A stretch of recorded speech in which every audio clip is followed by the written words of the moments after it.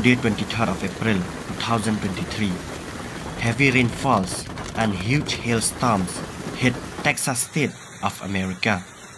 According to the reports, McAllen, Palm Views, Gold Bus, these are the three towns in Texas that have been badly damaged by these hailstorms.